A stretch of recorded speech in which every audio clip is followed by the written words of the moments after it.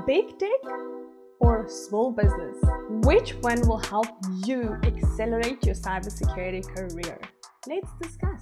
Alright, so in today's video, we are going to talk about the whole FAANG kind of motion, the whole working at a global organization, the likes of Microsoft, etc., versus working in a smaller kind of organization, and whether that has any impact or benefit or enhancements towards your cybersecurity career. Okay, before we start, let's make it clear. I want to make it very clear that these are my own views. There is no scientific research behind this. There is no method of establishing this.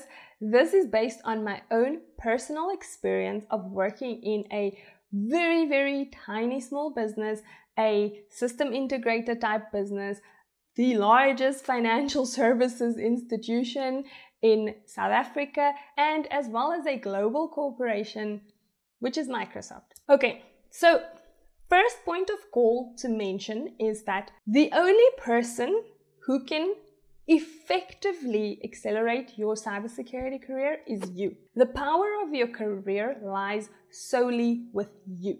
The organization that you work for might help you get there and get to different stages by providing certain benefits that could help you really, study more if they're paying for training, or take the right amount of time off if you need to learn more, or pay for certain conferences in order for you to network, etc. So there are certain benefits that certain organizations can enable you with in order to help you to accelerate your career, but the power of your career lies with you.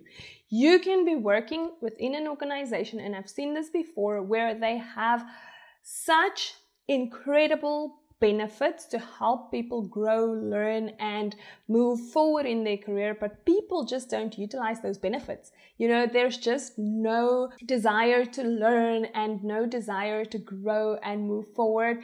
People spend a lot of time in their particular role without upskilling, without looking for what's next, etc. So it doesn't matter that an organization could have all of these benefits. If you don't use these benefits, then you're not going to get anywhere, right? All right, second point.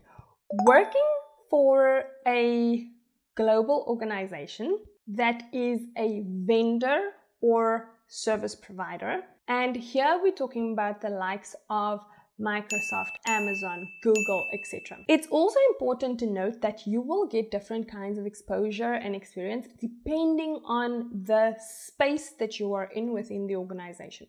Now, these organizations are service providers to other businesses, and a lot of people work in the space where they're actually providing their services, meaning whether you're an architect, an engineer, etc., you're usually a customer engineer, you're helping customers mature their environment.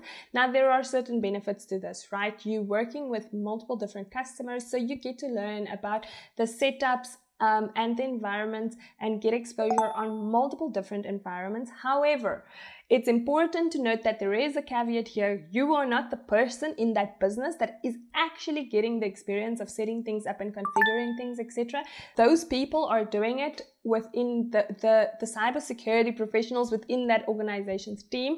They are getting more exposure in this space than you in terms of being hands-on technical. You can build labs and you can get experience in that regard. That's fine. But in terms of actual real-world experience and configuration, you are going to be able to guide and advise. You are not going to be able to actually implement and know the nitty-gritty of what goes on in an external organizations or a customer organization's entire technical landscape, so that you can apply security controls against their entire technical landscape.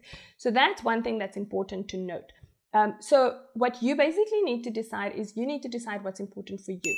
Do you want to be extremely technical and hands-on and focused on certain implementations, etc.? Then where you might get more exposure is actually if you target a customer organization. So if you target a bank, if you target an insurance company, if you target a retailer, within those organizations, they have cybersecurity teams. And as part of that cybersecurity team, you would be the one that is actually the key decision maker, or one of the decision makers, or one of the implementers, or one of the analysts for that organization, which means that you will have a lot more hands-on experience and insight into actual configuration of different cybersecurity components within that business. Then there is the second part of being in the vendor space, where you could be working in the internal teams, right? So think again about an organization like Microsoft.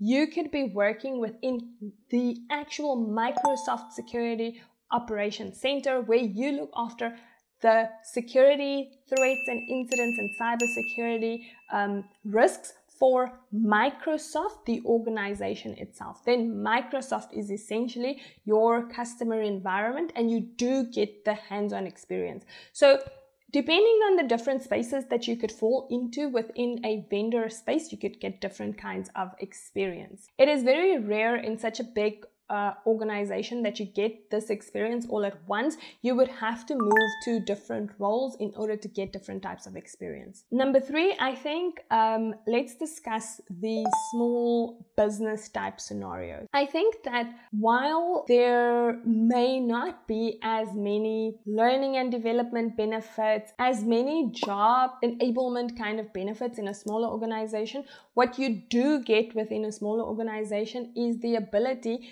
to learn at a rapid pace, do more than one thing at a time, and essentially establish yourself as a well-rounded security professional. In a lot of the bigger organizations, if you move into the organization as a threat intelligence analyst, they would have a massive team, and they would have, you as part of the threat intel team, and that would sort of be it. That would be what you are doing. Anything over and above threat intel, you would pass on to the security analysts, or to the incident responders, or to the cybersecurity manager, etc. But that would be your role. In order for you to move into a different role, you would need to go and join a different team. Versus in a small business, they would have a much smaller team. So you would likely be the person who is the cybersecurity analyst, the threat intelligence analyst. You would be scanning for vulnerabilities at the same time, etc. Now, while that could be overwhelming, it could also be a massive accelerator and enabler for your career and for gaining hands-on experience. There is no one size fits all here. There is certain requirements that you need to look for in what your purpose is and what you want to achieve within cybersecurity.